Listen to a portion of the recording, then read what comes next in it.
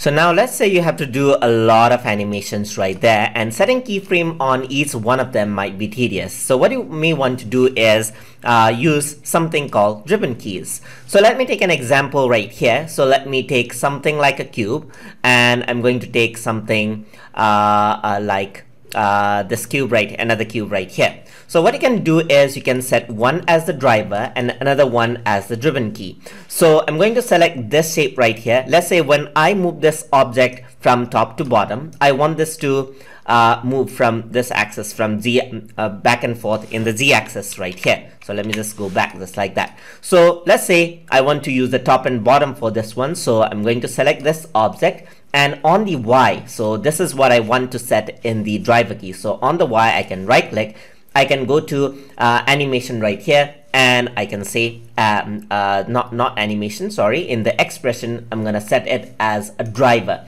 So this is the driver key now, and I'm gonna go over here now, and what I want to do is I'm gonna move this into Z axis. So I'm gonna go into Z axis, I'm gonna right click, I'm going to go on to expression, and I'm going to say set driven key, and that is relative, not absolute right now. We're going to go for set driven. And now once I select this object, these two objects are linked now, and if I were to drag this up and drag this down, you can see that as I move this object up, this actually moves backwards, and if I move down, this moves just like that. So it is quite relative to each other.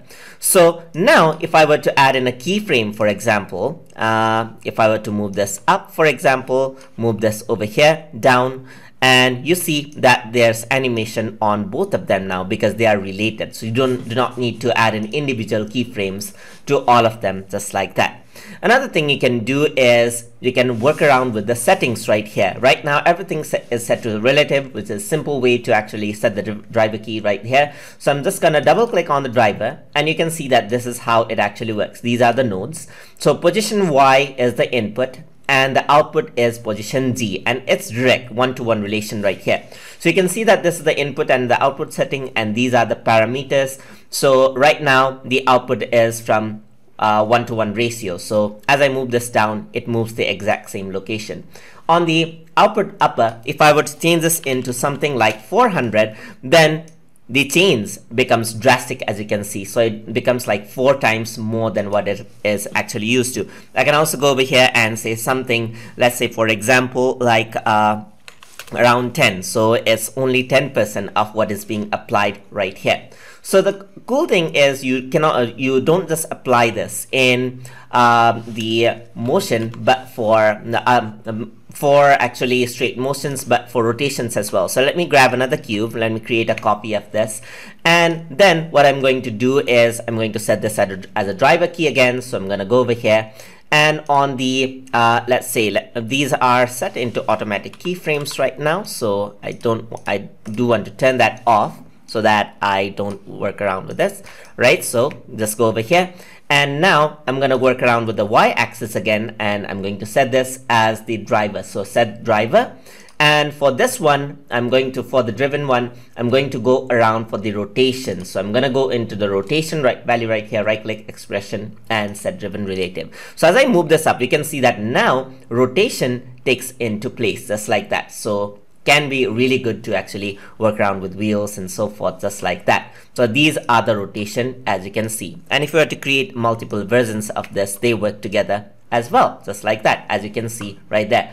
All of them are related, as you can see right here. So you can double click on this, you can go on to the cube right here. So let's just go on to the range mapper, and if you were to decrease the output right here, so you can see that you can decrease the number of spins right here on the first one, and as I move it, you can see that both of them move at a different rate.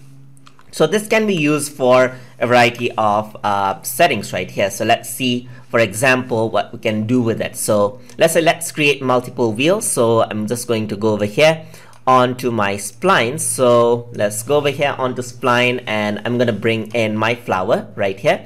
So I'm going to extrude this out. So let me just extrude the flower out right there, so that this actually becomes like this. So I'm just going to go over here, give it a bit more depth. So let me increase the depth of the object right here. So this is the division. Let me just increase the depth just like that. There you go. So I'm going to create multiple copies of this, but before that, let me just set the driven key itself. So let's use the driven key as my cube right here itself. So this is my control, and I'm going to move this left and right, but this has to rotate. So this is what I want. So I'm going to set this as driven key, and on the cube side, I'm going to click on the cube on the coordinates. I'm going to set the x-axis. There you go. So right click, expression, set driver. And on this one, I'm going to set the rotation. So on the extrude, I'm going to set the rotation. So I want to make sure that it rotates this side, and this is the bottom right here, this one right there. So I'm going to go over here into extrude. I'm going to right click on the rotation, and then I'm going to go to expression, set driven relative, just like that. So as I move this forward, this actually rotates just like that. Now I'm going to create multiple copies of this just like this, and just drag it forward right here, drag it forward. I can also drag all of them right here just like this, select all of it and drag it forward just like this. And now as I go around the extrude, let me just change the settings of each one of them. So this is the main extrude right here. That's fine. Another one, just double click here. On the range mapper, I'm going to set this half. So this is 360 degrees. So let's say this is going to be 300 right here. Not exactly half, but anyways, you get the idea.